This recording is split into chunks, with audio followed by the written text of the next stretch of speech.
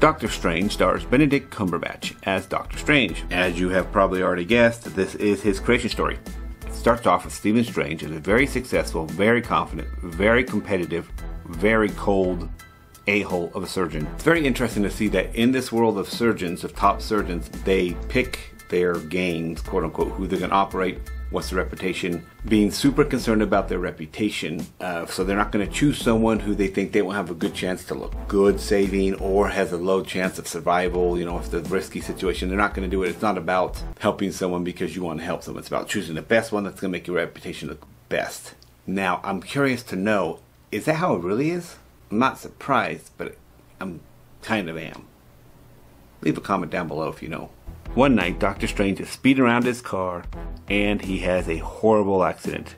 He now has to face the cold reality of what he once was, a master surgeon with master hands, now damaged hands, and unable to be a master surgeon. Stephen Strange searches high and low for a solution to his problems with his hands. One day, he finds out about a place where they actually can cure you. Getting involved with this group in the name of healing his hands becomes way more larger and life-consuming than he ever could have imagined. How was this movie as a whole, and what can we learn from this movie? Let's find out.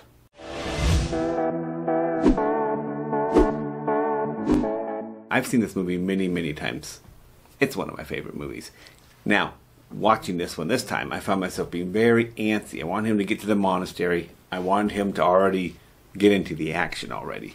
At this point, I've seen the movie enough to where I want to get to his magic. I want to see him in the world of magic. Honestly, I think I'm kind of ready for Doctor Strange and Madness of the Multiverse or whatever that movie's called. I'm ready for it. So, Marvel, this is for you guys. Bring it on. It's got Rachel McAdams, and I know I'm going to offend some people with this.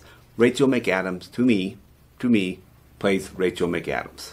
I mean, I think she played in Mean Girls some other turn of character, but in general, Rachel McAdams plays Rachel McAdams, and I'm a little bit like, it's Rachel McAdams. Not going to do anything spectacular. She's going to fill the part. That's my opinion. All the other actors, super superior.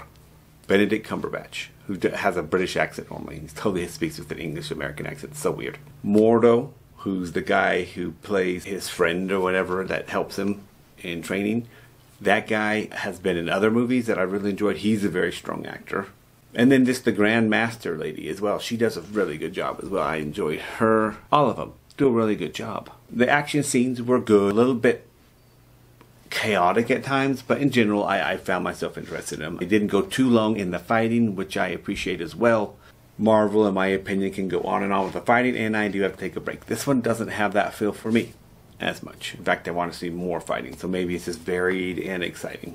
Arrogance and fear still keep you from learning the simplest and most significant lesson of all. It's not about you. I like what she says. It's not about you. You're not getting it. It's not about you. And there's a quote from Pablo Picasso which resonates with me and is really, honestly, kind of how I live my life. The meaning of life is to find your gift. The purpose of life is to give it away. This quote reminds me of the book Live to Serve. Evan Carmichael writes it. It's a good book. It helps you find your purpose.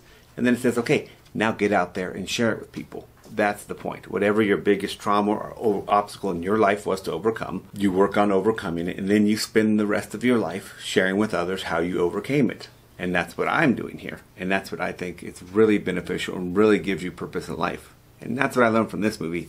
Doctor Strange is one of my favorite movies in the MCU universe, and I love it. I've seen it, probably one of the ones I've seen the most. Great actors, great action, neat story plot, really cool psychedelic realities and manipulation of time and space and all that stuff.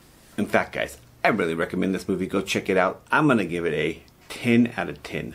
10 out of 10. But hey guys, you don't stop here. There's the MCU Universe playlist right there. Or you can choose a video over here. Either way, you can continue learning from movies, TVs, and documentaries, how to build a better life, and see if you want to watch them or not, the movies.